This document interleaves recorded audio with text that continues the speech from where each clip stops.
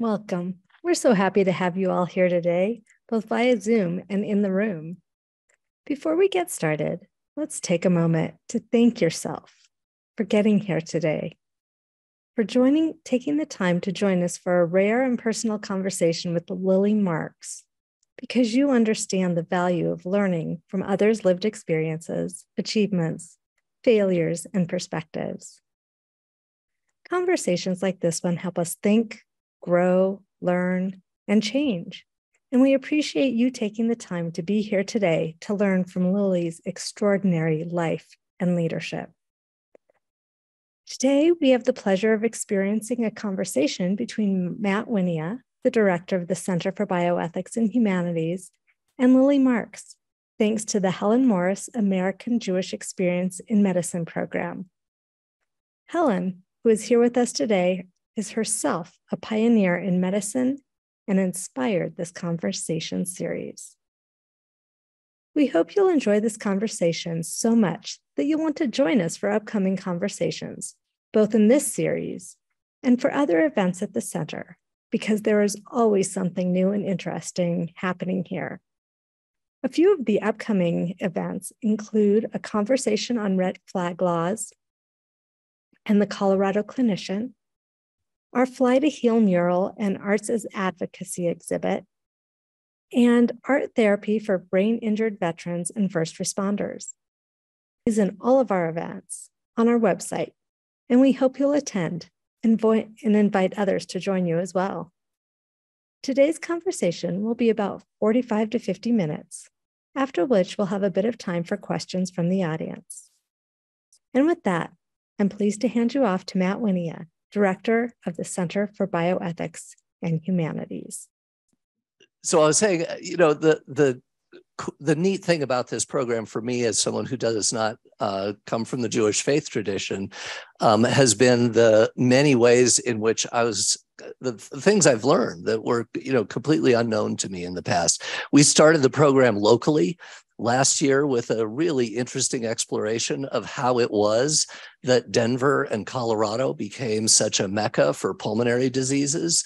We explored the history of the National Jewish Hospital and its role in the forming of Denver and its medical community with Jeannie Abrams, the historian. We then had an amazing program on anti-Jewish racism in the US and the ways in which anti-Semitism, racism against Jewish people, has influenced and reinforced in some ways racism in other communities.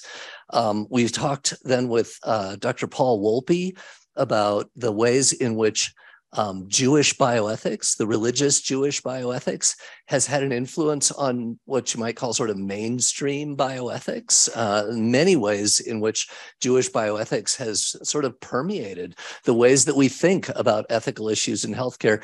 And then just a couple of months ago, we had a remarkable program with the historian Bob Baker talking about Jewish whistleblowers in America, and in a program that he called Nuremberg Memories, about the ways in which Jewish memories of the Nuremberg trials influenced subsequent behaviors when they came upon research ethics abuses in the US. All of these, by the way, are on our website.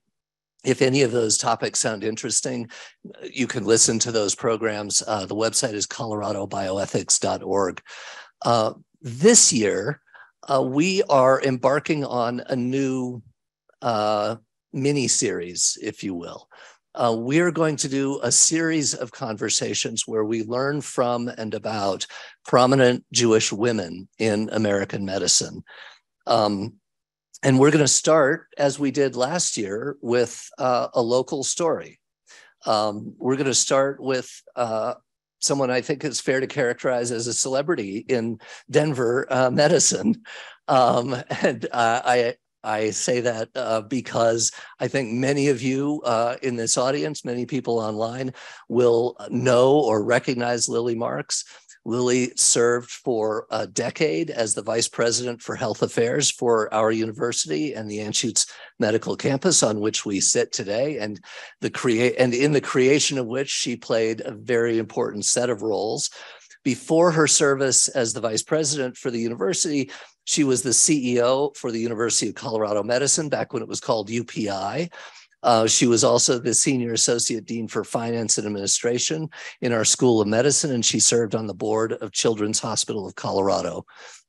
She was awarded by the Regents of the University of Colorado the University Medal for her role, what they called transformational contributions to the university. And she's, of course, received many other awards locally and nationally.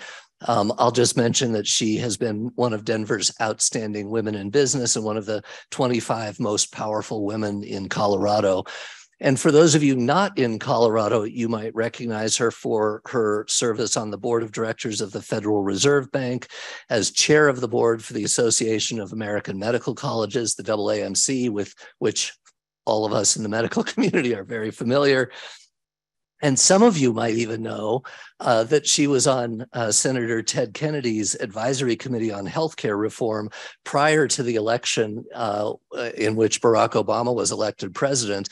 And her work with Senator Kennedy ended up in part becoming incorporated into the Affordable Care Act. So she has been influential both locally as well as nationally, and also we'll probably end up talking about internationally. And I will say, I've now talked to 4 prominent Jewish women in American medicine about whether they would be willing to do this program with us. And I think it's fair to say a key characteristic of prominent Jewish women in American medicine is that they are a little too humble and a little too shy.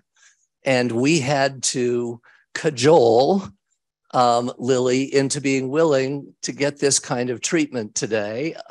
And you will all be very happy that we did, because I've now spent a couple hours on the phone with Lilly, and I'll tell you, this is going to be a really interesting conversation. So welcome, and thank you for being willing to do this, Lilly Marks.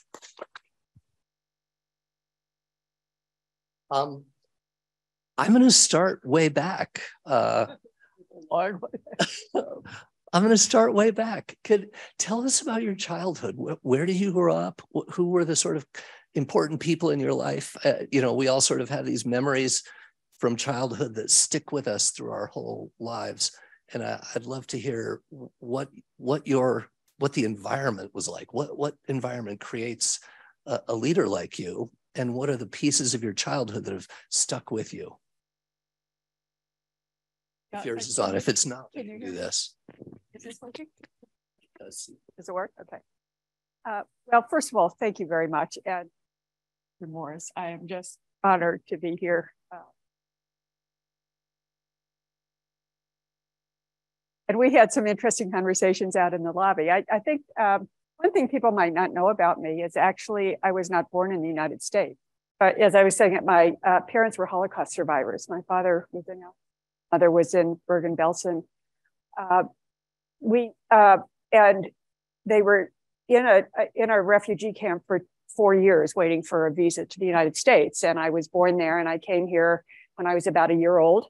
And we settled on the west side of Denver, on just south of West Colfax. And I have some very dear friends here from my West Side girls. I had a really happy childhood. My parents came here, they had no money, no language skills, very little education. Both of them just had an 8th grade education. We lived a pretty frugal life, actually, and as they were trying to get established in this country. But about my childhood, it was wonderful. I was loved. I was safe. I was secure. I lived in a peaceful home. And I had wonderful friends. And we actually have a group of about 10 of us that have remained friends for 7 decades. And we still get together occasionally. So the West Side experience was, I think, a very special one. Sure. I am sorry. All right. So I won't repeat myself. Some people just have to catch up, but but my memories really are good ones overall. And I think the West Side experience, it really personified the concept of it takes a village. And I grew up in that village. I was going to ask, with parents who went to 8th grade and didn't have language skills, you obviously became very accomplished in school. You must have done well in school. Yeah. So how did that work? Who helped you with your homework? Was that, siblings? Did you have other people around? I want to hear more about the village. So I have a brother, but he was 6 years younger. So I can say with certainty he didn't help me with my schoolwork. I'm not sure I helped him either. But one of the things that I think my parents always really regretted, and I was aware of, is that they weren't able to help me with my schoolwork. I had to kind of figure it out on my own. On the other hand, in their own way, I think they really, my father always used to say, life can take a lot of things away from you. Your health, your money, it can never take away your education. And so I did grow up in an environment that there was always the expectation of performance. One memory I have, I shared this with Matt earlier. When I was about 9 years old, one day my father sat me down at the table and he handed me a stack of envelopes that were all bills, household bills, and he gave me his checkbook. And he said, all right, you're going to write the checks and keep the balance, the checkbook, and he would check it. And I think what he was really doing is, in his own way, trying to help me with math, and it really wasn't about helping me write his checks. And we did this every couple of weeks. And I think whether it was intentional or not, what he taught me in that process is he taught me a little bit about money and how money works and how banks work, a little bit of how business works. And a year or two later, after working hard and saving a lot of money, he bought his first piece of real estate, and it was a 6-unit apartment house, and he allowed me to tag along with him. Many times I must have been 10 or 11 years old, and he would kind of explain, what it was doing. And I realized that even though they weren't helping me with my, algebra or calculus or even literature, or they had limited language skills at the time, my father exposed me to something at a very early age that many women in that generation never experienced, because finance and business was the man's world. And he allowed his little girl to come along with him. And that's where I actually developed my interest in and confidence in. Did your parents talk to you about their experiences during the war? Or maybe I should ask, when did your parents start talking to you? When were they willing to talk to you? I've just in talking with other second generation folks, it seems like a pretty common story that they're a little reticent to share. So they spoke very little to my brother and I think in part, to spare us from the horror of it. But they talked about it, but just the general details. We knew they had a tattooed number on their arm. We knew the basic outlines. Because I spoke Yiddish, because my grandmother lived with us and she only spoke Yiddish. There was a lot I just kind of heard, that I wasn't part of the conversation, but I heard or from their parents. But when I was growing up, I didn't know. We knew the what, the when, the why, but not a real deep understanding. I did know that my parents had another child before the war who was killed by the Nazis when they went to the camps. It wasn't really until much later. Really, it was after my mother died, and I spent a lot of time with my father, where I really got into some really deep and profound conversations about not just what happened, but about survival and what lessons, he learned and could impart, which were profound, and they really had a big impact on my life. Yeah, say more. What were the? Well, first I should say one thing that I was really blessed about. I mean, there are a lot of things my parents couldn't do for me, but I was very blessed that both of them, not that many people survived, as many of you know, the Holocaust, and many of them who survived physically had lifelong scars and difficulties. And my blessing was both of my parents, and some people here know my parents. Both of them survived, not just physically, but emotionally and mentally intact. And they were some of the most positive, life-affirming people in the world. They were generous. They were kind.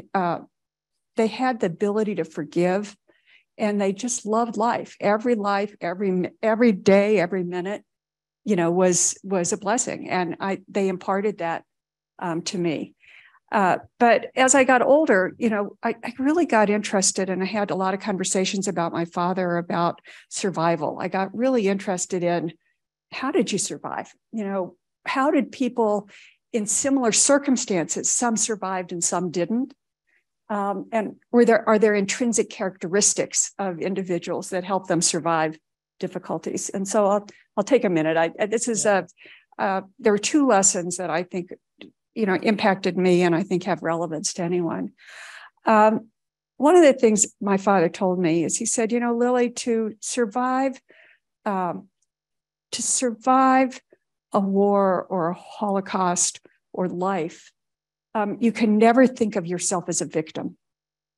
To survive, when you believe you're a victim, what happens is you believe your fate is in the hands of somebody else, that you have no control over the outcome, that there's nothing you can do to alleviate your pain or impact your outcome. And what happens is that little by little, then you stop interfacing with your challenge. And he said to survive meant every day. I mean, you didn't have the luxury of a bad day or a weak moment. You had to get up and push yourself and have an iron will. It was easier to give up and die than to survive another day. And he said to me, I was determined I was not going to be Hitler's victim. And he said, to survive many of life's challenges, you can't think of yourself as a victim, that somebody else is in control, because then you stop interfacing with your challenge. And he said, that's what Hitler relied on. He said, that's what despots, even bullies in the world, rely on, making you feel hopeless and helpless and powerless so that they can control you. And I thought that was just a profound, to me, it was lesson in life. And we actually explored the difference between victimization and victimhood. All of us in your life at some time, you're a victim or you're victimized, but that's something external that happens to you. Victimhood is internal. It's something you put on yourself. And he said, you can't wrap yourself in victimhood. And he said, God forbid you should ever have a war or a Holocaust in your life. But he said, life's going to knock you around plenty, and anybody that's blessed to live long enough is going to face challenges they didn't choose for themselves, whether it's with their family, their marriage, their kids, their job, their health. And he said, what defines you is not what befalls you. What defines you is how you respond. So that was one lesson. And the second one I think is worth sharing is the importance of forgiveness. He said, there are things that happen to you that you can never forget and probably should never forget.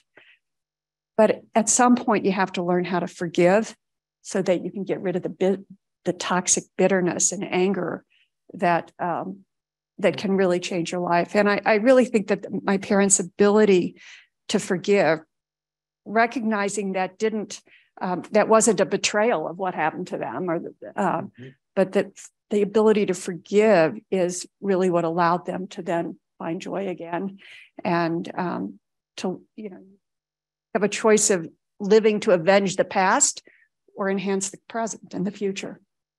But I think my parents were remarkable in those two regards.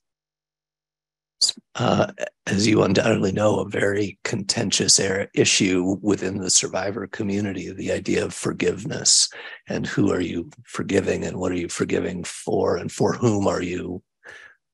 Did you have that conversation with your father about, I don't know if, so Eva Kor was a well-known twin experiment victim of Mengele, who featured in a film called Forgiving Mengele. And she became almost an outcast within that community because of her insistence that she had forgiven him. and others said you should not. And I'm just curious if you had ever had that conversation with your father.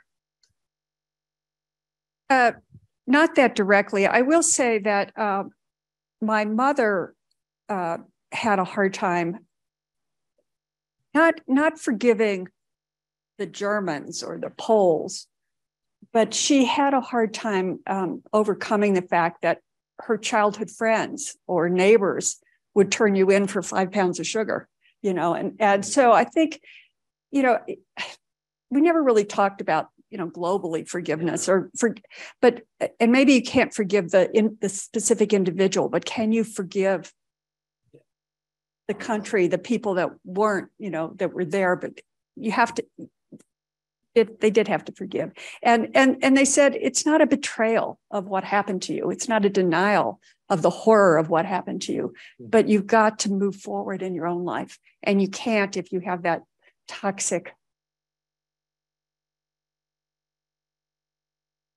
But my mother would never go back. We did a family roots trip back to Poland. And by then she was very ill and she didn't come, but she never wanted to go back. We had to convince my dad, but it was an incredible trip. So I'm going to call on our earlier conversation because you told me a little bit about your father and your uncle's experience at Auschwitz and Birkenau. And I think it'd be worth telling that story in part because we're in a medical environment here. We have a program around the legacy of health care and health professionals in the Holocaust. And I'd love to hear a little more about what your father and your uncle's experiences were in terms of their interactions with medical professionals in the camps.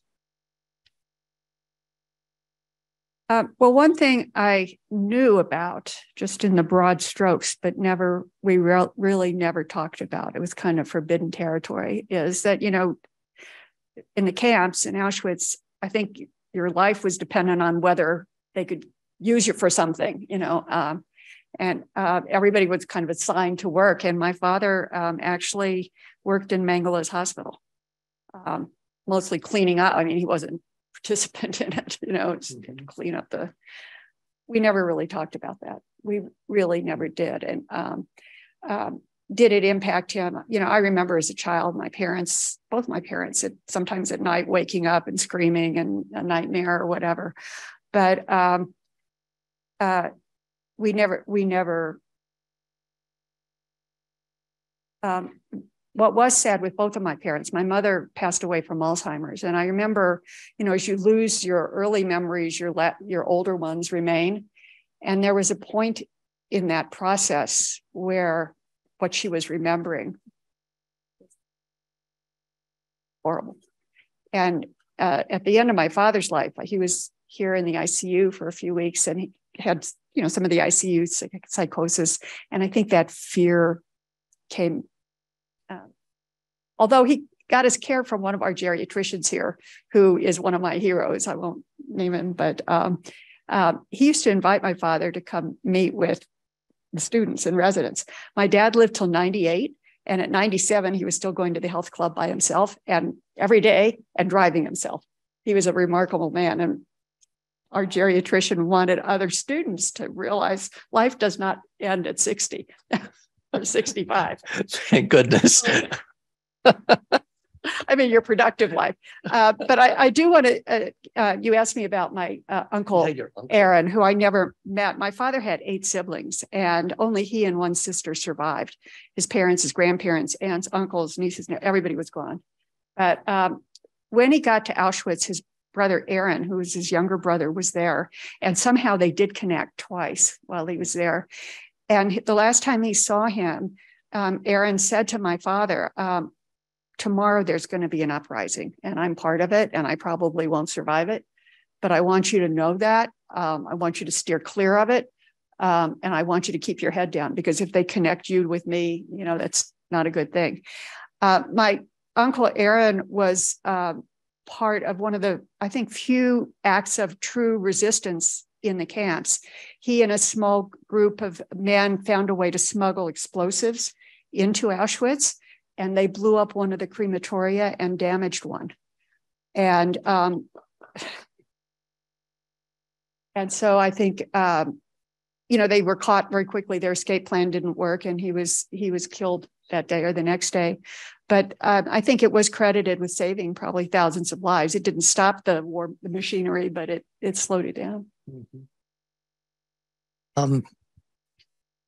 I guess two questions, but they're kind of related, which are around, it's fascinating to me that anyone coming out of the Holocaust and knowing, the history there and Mengele and so on would then want to spend their life creating a healthcare system. and yet here you are.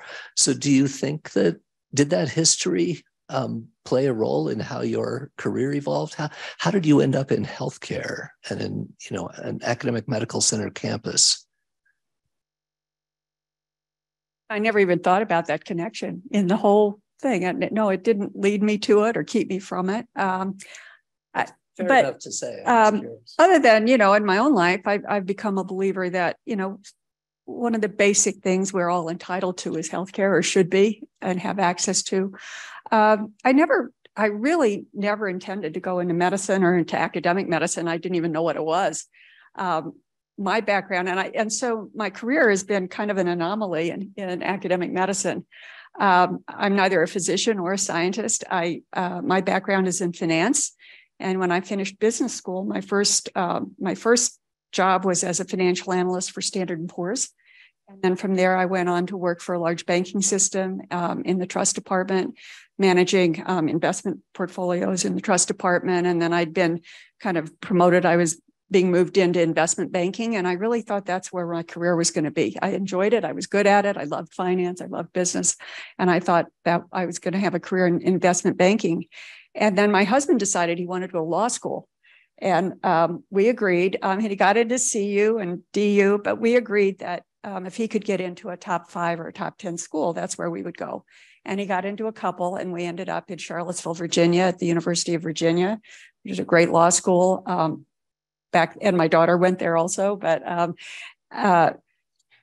when we were there, we got there in 1973. It was a tiny little hamlet. It was a beautiful little college town. There was no financial infrastructure, and I was so certain it would be no problem. I had, good experience, references. I thought I'd get a job, and I couldn't find a job that was equivalent to the one I had. And rent was due, and tuition was due, and we were starting to panic. And the best job I could find was as a division business manager in the School of Medicine. And it was a giant U-turn for me in terms of the level of responsibility and what I had been doing. And I really struggled with it, actually, for about 4, 5, 6 months.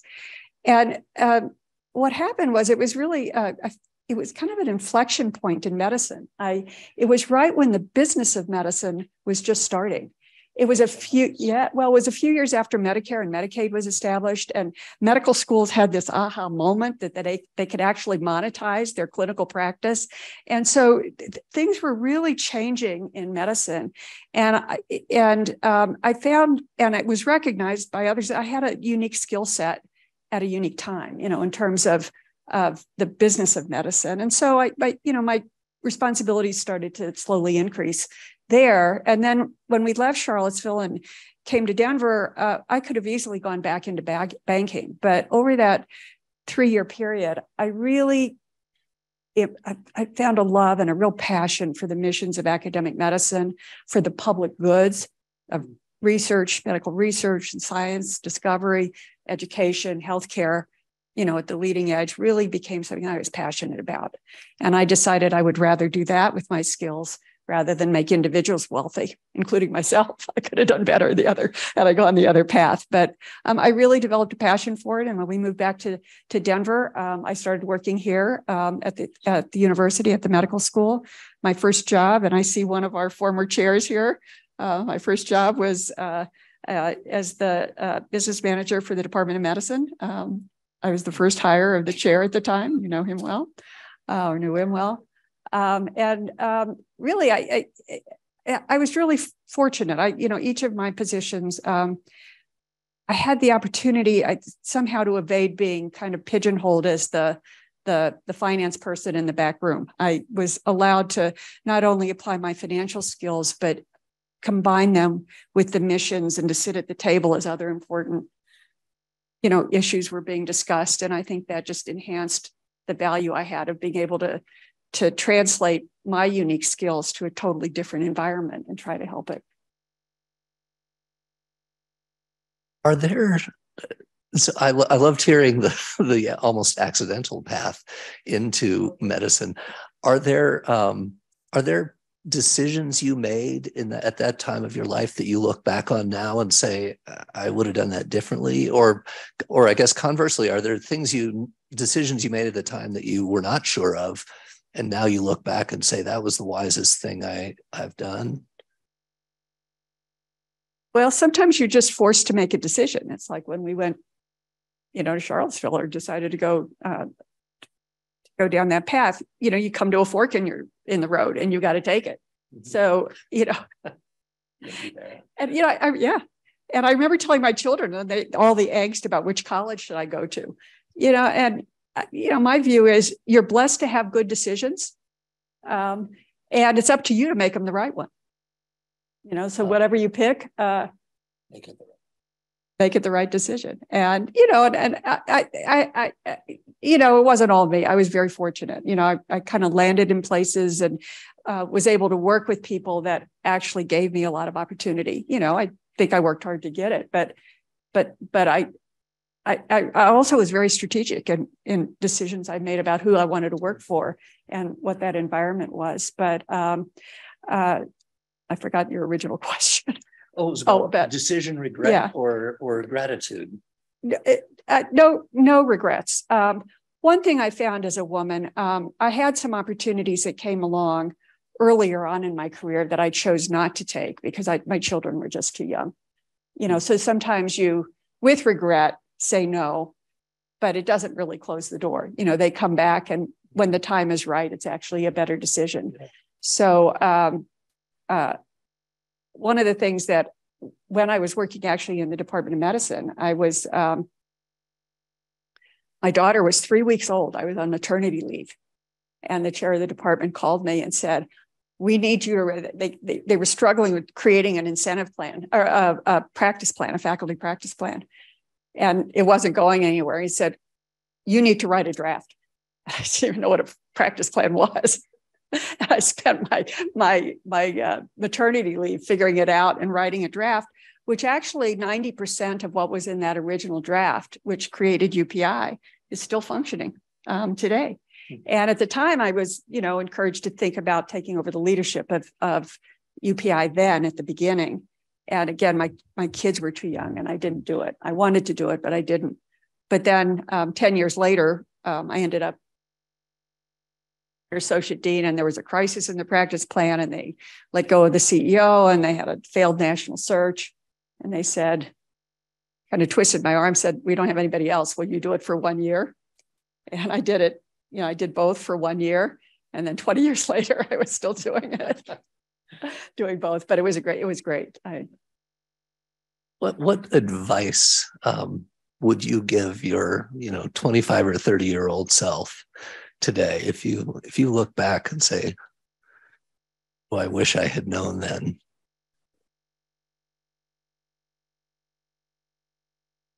I don't look back a lot. I don't kind of look at why for decisions with regret. I feel very fortunate. I mean, things worked out. I worked hard, but I think I helped them work out. But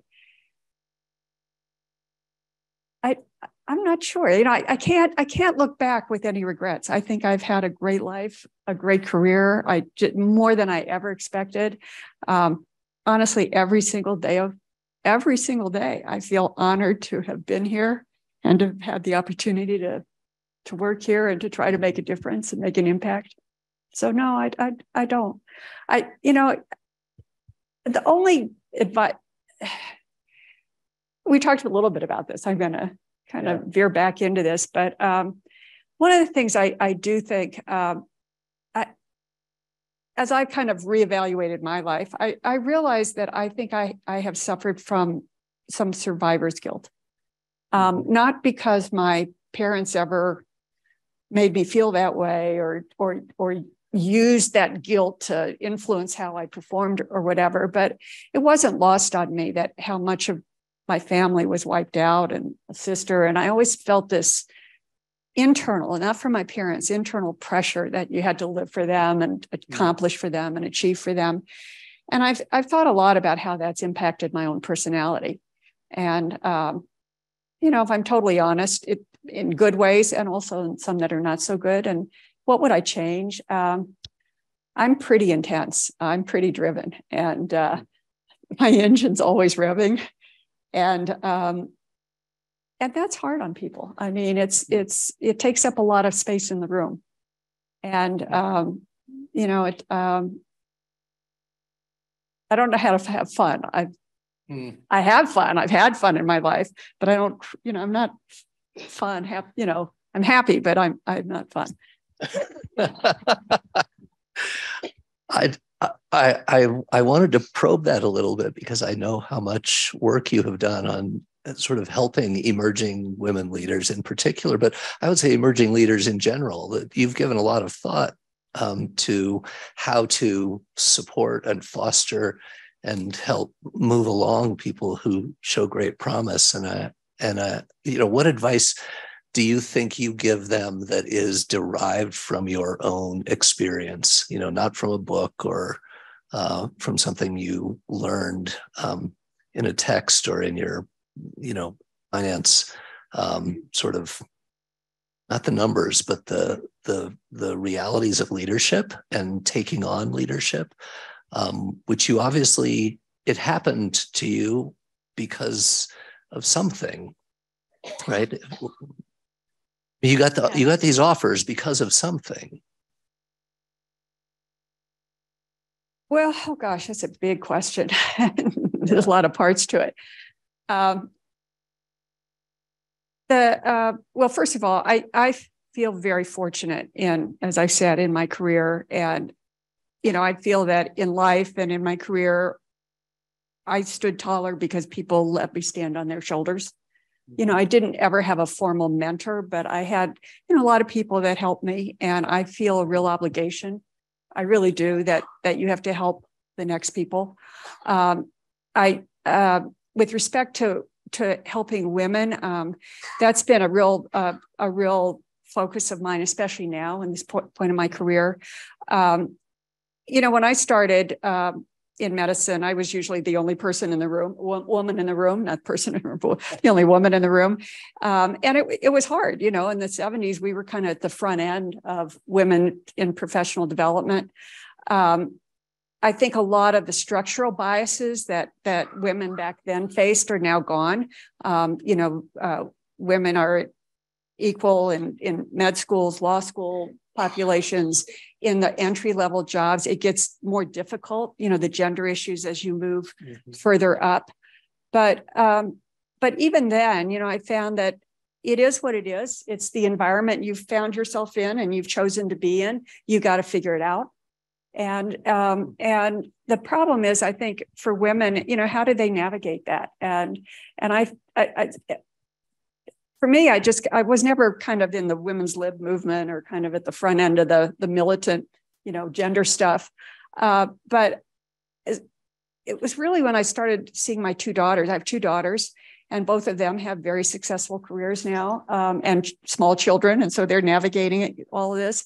And I realized that as much as things have changed since I started, a whole hell of a lot hasn't changed. And for women. And so that's when I've really gotten involved in a lot of programs, both mentoring, and I'm active in the ELAM program, which some of you know about, and some of the professional development courses that other universities do that I lecture in regularly and are part of the AAMC. I want to ask one more question that's derived from our earlier conversation, and then we'll turn to the audience to see if there are questions from others. Could you say a word about the perception of leadership as being in a position of power or control.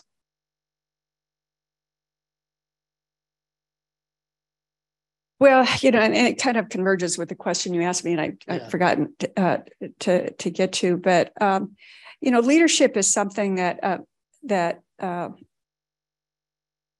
think there are a lot of characteristics of strong leaders that it's, first of all, the power resides in the position. It doesn't reside in you as an individual. And the trick is how you use your power.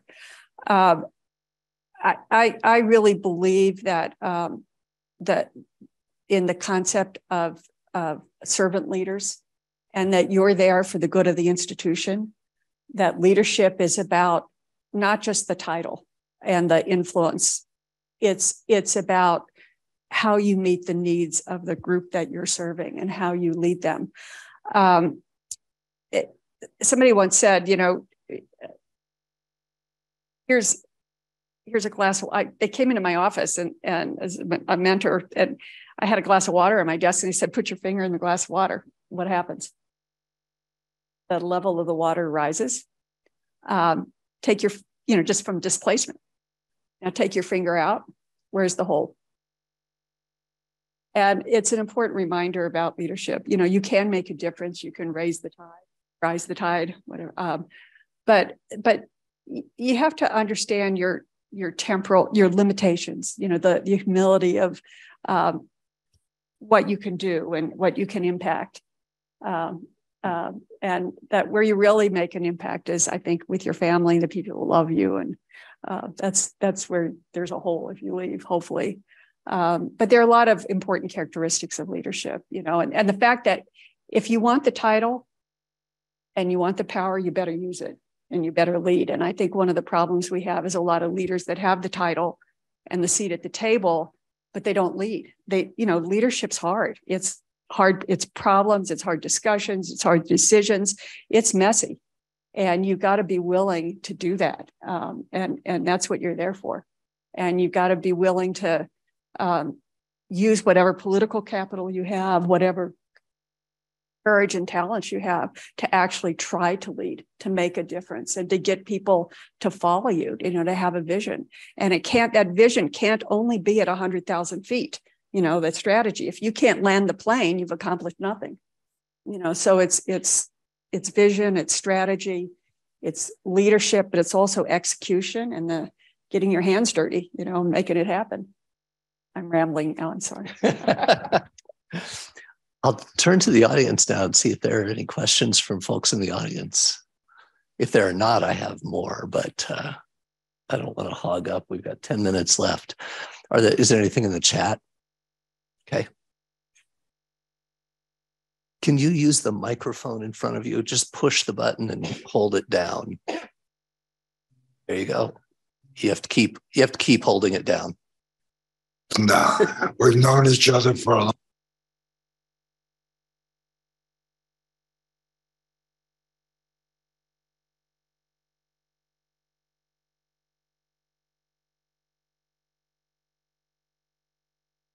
I'd like to have you comment on when you're confronted in a male world with battling factions of males, and you are a female who can, in fact, and did, in my opinion, manage the conflict and bring the outcome to a much better resolution. How does a woman work in that environment? Is there some kind of a wonderful formula you can give, or what?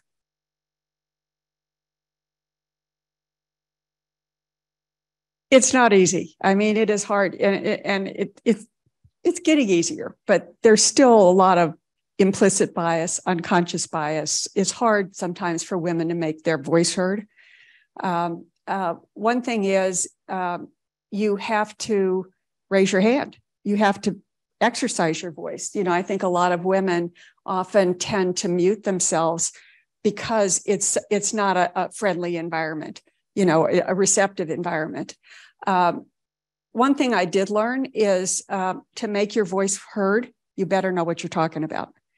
And one thing I always learned is I wasn't going to be the smartest person in the room, but I was always going to be the most well-prepared person in the room. And I was willing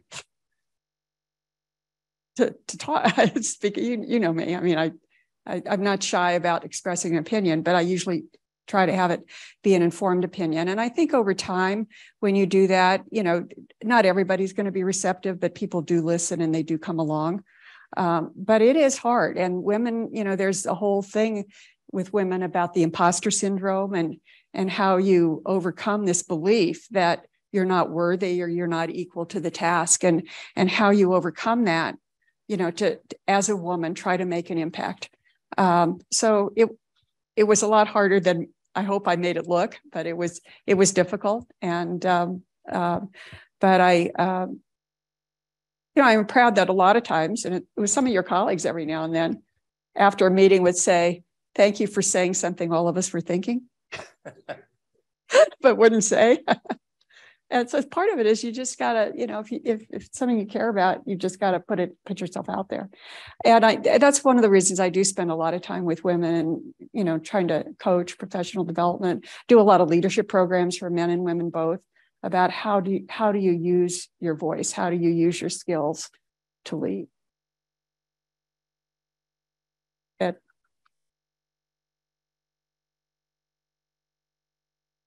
This is a question from online. What are your thoughts oops, sorry, it just rolled on me. What are your thoughts on how to balance sustainability and growth, business-driven, with healthcare focus on healing, well-being? Where do you see the challenge? How do we retain our compassion and care in the face of financial pressure in the healthcare setting? That's an easy question.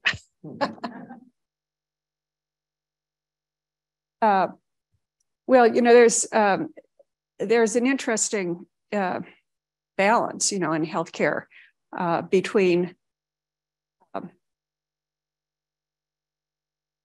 one of the margin and mission, you know, and without margin, there is no mission. Without money, there is no mission. You know, and it's one of the paradoxes, really, of leadership, of healthcare, of life. How do you manage the difference between principle spelled PLE versus principle spelled PAL? You know, the PLE definition is a value of a society, an institution, a profession. PAL is the financial definition. And healthcare clearly is caught up in that intersection, you know, at the crossroads between mission and money. And it's become a big industry. What's one of the big changes in my career is it turned from what was largely a not-for-profit enterprise to a big for-profit industry. And so there's a lot of conflicts about that, you know, and how do you do the right thing? How do you mix the need for money and the presence of money with how you deliver healthcare?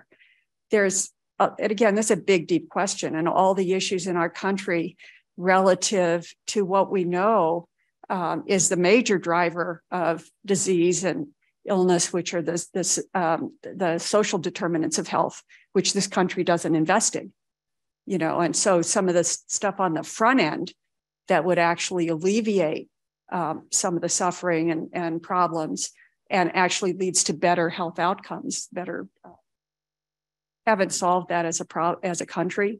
And even, you know, on our campus, I know there's a lot of work that's done in that area, but the whole issue of population health, value-based medicine, you know, where you put your dollars to have the greatest impact. There's a lot of discussion about that, but we've been discussing it for decades now, and there hasn't been as much impact on it. And that kind of drives into, I believe, what is the issue and presence role of the free market in healthcare. There are many advantages of it, but the cost of healthcare, the access to healthcare, the issues in healthcare are dramatically impacted by the role of the free market in ways that no other country, developed country, has or would tolerate. And we have to, I mean, there are solutions, but I think often that gets in the way of the solutions. It's not a good answer to the question because it's such a big question.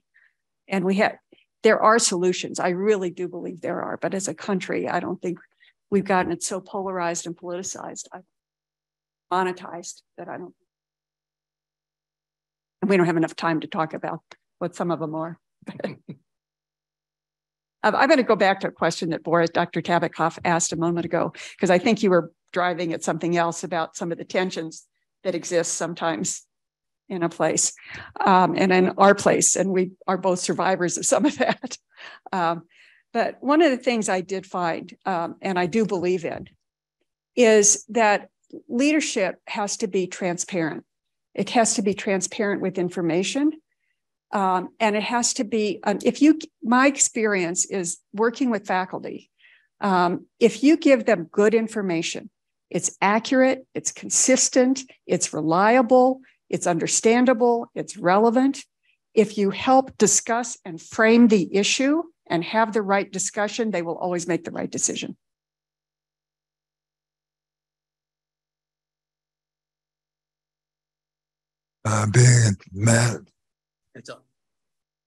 Being man or woman in that situation, your skill was the ability to impart information that was relevant and basically to the point.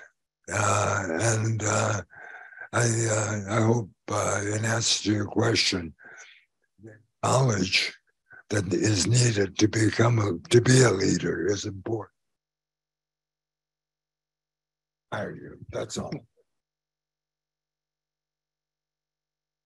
Thanks so much for sharing with us today. It's been great. In your work with Senator Kennedy on what became the Affordable Care Act, what changes would you like to make to it today that were not incorporated when it became law? Yeah. Well, so my work there, at the time, Senator Kennedy was the chair of the Health Committee, Health, Education, Labor, and Pensions in the Senate. And he was the one that was, I think, expected to take healthcare reform through Congress, especially if a Democrat won, and Obama did win. And so he put together a little committee of about seven people. And as has often been the case in my career, I was the only non-physician in the group and thinking, what am I doing here? But we explored many things. Part of it was the social determinants of health, population health, Medicaid expansion, evidence-based medicine, all the kind of major things. But a big part of that, and the one thing that I probably is a set of knowledge and skill that I had having run the practice plan here, University Physicians and CU Medicine for so long, was really about how healthcare, the economics of healthcare and how it's reimbursed. And one of the things I learned in the years here of dealing with Medicare, Medicaid, the commercial insurance companies, the issues of pre-existing conditions, rescission of coverage, medical lifetime caps, medical loss ratios. Those were things that the other committee members didn't really understand. And I did, well, those are the battles I fought every day. And so I drafted that part of the white paper. And then when Kennedy, as you know, became very ill at the end, and when the work actually, the liaison to that committee was Dr. Kavita Patel, who is, some of you may have seen her on MSNBC. She's at the Brookings now and at Johns Hopkins. But we worked very closely together. And when he got sick, she actually ended up in the West Wing with Obama and part of the drafting of the Affordable Care Act. And so she used to call me frequently because they actually built that piece of it based on that original chapter on reimbursement. So the one thing that I think was sad that I think died in the bill, and I don't want to get political, I have some thoughts about how that whole process went, but the whole evidence-based care piece of it kind of got mutated into the granny death panels. And I don't know if some of you are nodding, I kind of remember that. And I think that was a tremendous loss. There were some other things that I think could have been done better. I think that the penalties for not having care were too small, but overall, I think it was a massive step forward. And if you really look at it, I think the benefits to this country have been huge in terms of increasing the access to healthcare, Medicare expansion, the marketplaces allowing people to buy care. I mean, it could have been a lot better had it not gotten caught in that political, divisiveness. But it still can get better. It needs to. And even with it, we still don't have the right access to care, the cost of care. We, the richest country in the world, have created a healthcare system that even we can't afford. And that's a big problem. And I really learned about that sitting on the Federal Reserve. And it's got to be addressed. That will be the topic of our next conversation. I want to thank you all for joining us today, and apologies we ran over just a couple minutes, but it was a fascinating conversation and I really appreciate you all being here. Let's thank Lilly once more.